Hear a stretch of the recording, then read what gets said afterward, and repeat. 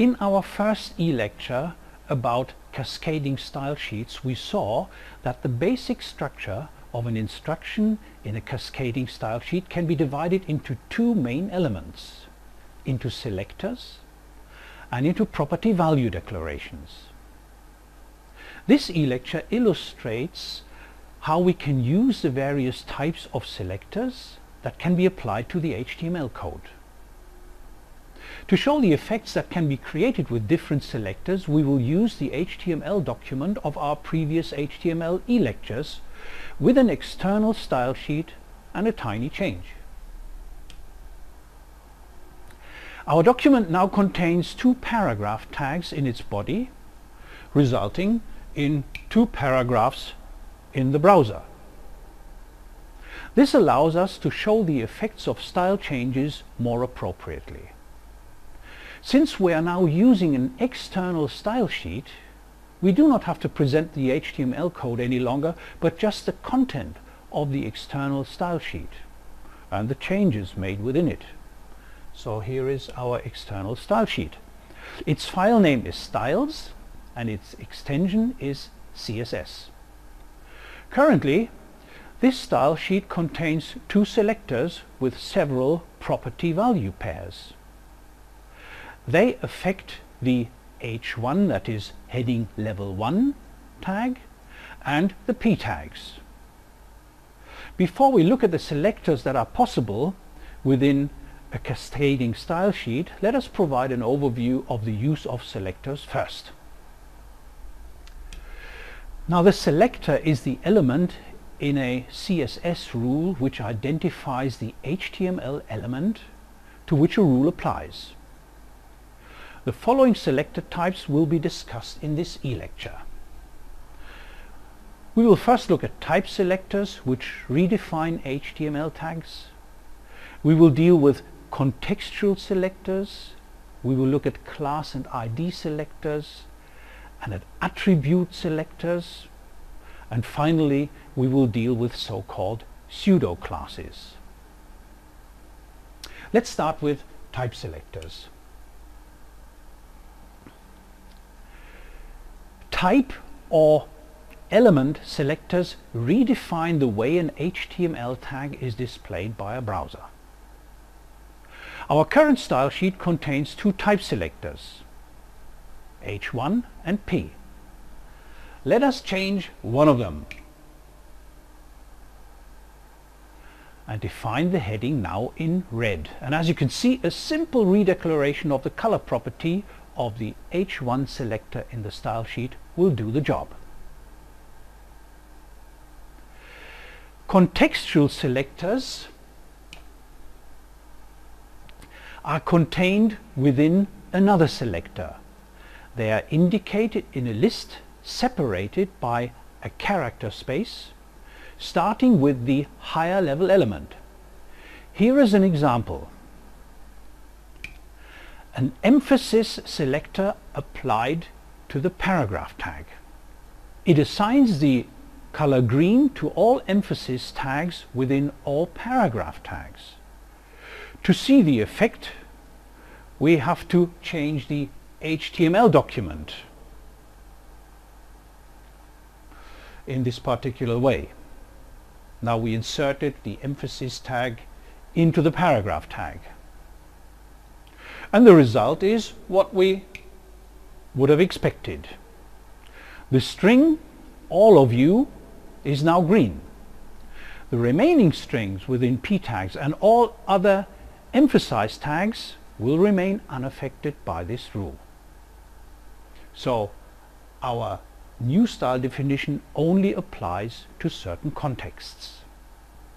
Let's look at class selectors next. Class selectors are used to apply a style to a special kind of one or more HTML elements. They can be used to mark elements which belong to a conceptual group. This means that not all paragraph tags are changed, but only those paragraph tags which have been given a special attribute. Here is an example. Now, p.special and that's the syntax, is now our new selector. It is written in the dot syntax. Type selector, dot, class selector, and then of course the property value declarations in a list. Here we would define the color orange to particular paragraphs.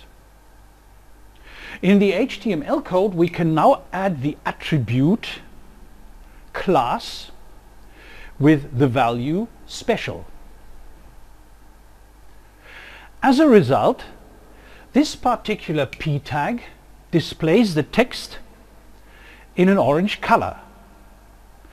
In our case, only p tags which have been given the class attribute special are displayed in the respective color. If you want to apply the rule to other elements, it is possible to leave out the HTML tag, thus making it possible to apply the rule to other tags with the class attribute special. For example, we could define headings in such a way. Let's now look at the ID selector. The ID selector is used similarly to the class selector, with the only difference that the respective element can be used only once within the HTML document. This results in the fact that IDs can be used to mark elements semantically. That is, the ID value should be a self-explanatory label for the element. In the style sheet, ID selectors are presented as follows. They are introduced by the type selector. Here it is a division type selector. Then they're followed by a hashtag, and then the ID selector, that is the self-explanatory label we assign to them. And then of course the property value list. In this case the div tag would be defined with the width of 500 pixels. In the HTML code we can now supplement the target tag, that is in our case the division tag, with the ID attribute and the value, the name we defined earlier on. The value of course has to occur in quotes. In our case, the effect that we can see in the browser is not very convincing. The width of 500 pixels leads to the occurrence of scroll bars in our small browser window, but it shows that the ID selector works. Let's next look at attribute selectors. Now, attribute selectors affect the attributes of HTML tags. This is useful when you want to address tags which do not contain any class or ID attributes. Attribute selectors have the following syntax within the style sheet. The initial element is the selector, then we need square brackets, and then the attribute which is in the focus. Here is an example, the so-called simple attribute. In a previous version of our HTML document we had an image using this image tag in the body,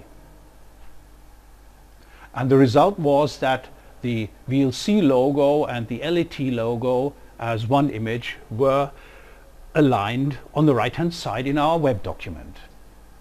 The file name is logo.png.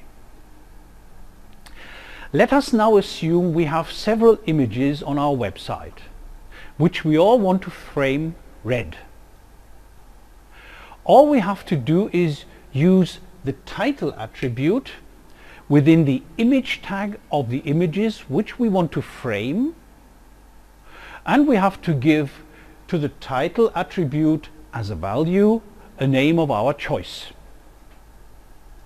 In the style sheet the rule looks like this.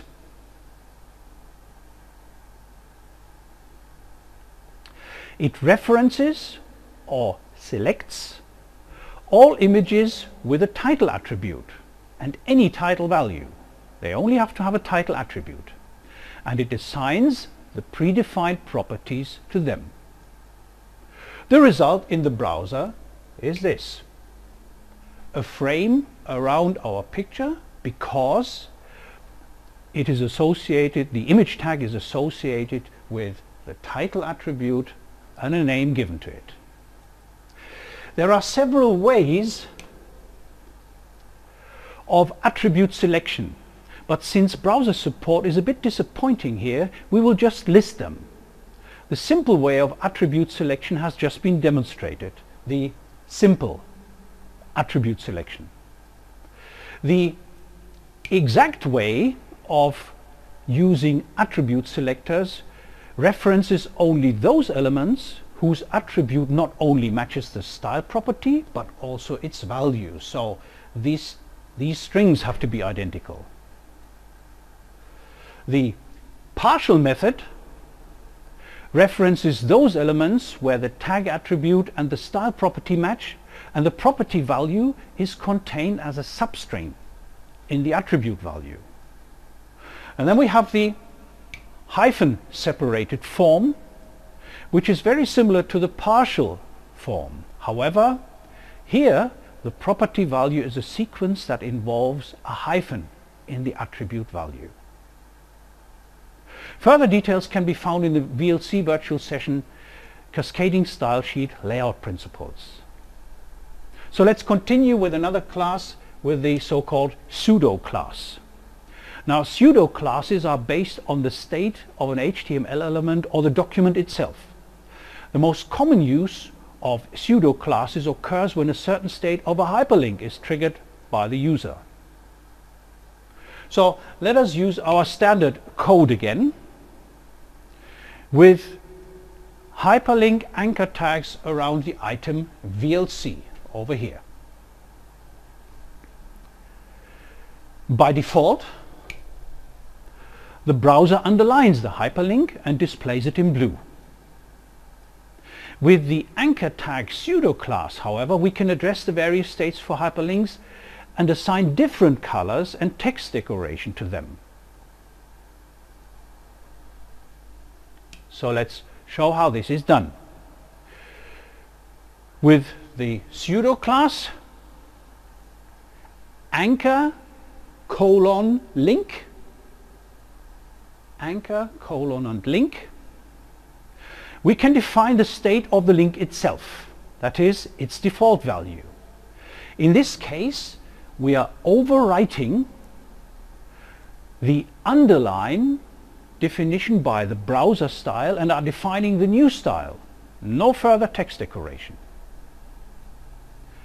The visited state, visited, that is, the state after a hyperlink is defined, is listed next. We chose green here to illustrate this state. Whether the colors are really useful, that's a different story. We want to illustrate the effects rather than using wonderful colors. Now, when the mouse cursor hovers over the link, we want it to be read and underlined. The anchor : hover class does the job for us. The final state is the active state. That is the state when we click on a hyperlink. Anchor : active is the class that is responsible for this state, and we simply use the color black here. These pseudo classes can be used to increase the usability of an HTML document by giving feedback for user action.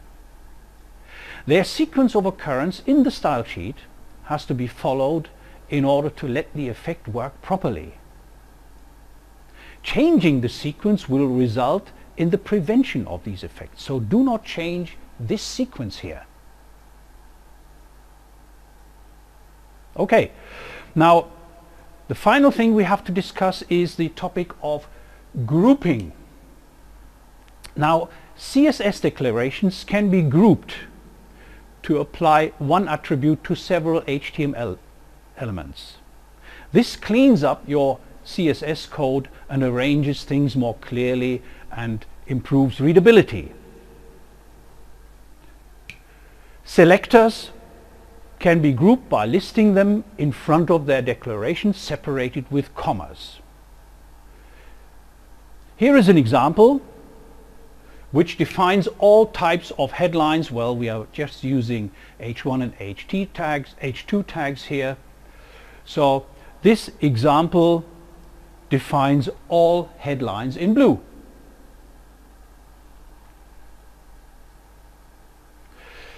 We have already seen that we can group property value declarations. Instead of writing one rule per declaration, they can be defined as one rule. So two H1 declarations are redefined as one rule here. Well, that's it. Having defined the various possibilities of using selectors in cascading style sheets, we should now look at the properties and values that can be used to define the layout of a website. However, a mere listing of properties and values is not a good idea for an e-lecture. Rather, you should consult handbooks, lists, the World Wide Web, or, if you wish, the unit Cascading Style Sheets, Layout Principles on the Virtual Linguistics campus. So thank you once more for your attention.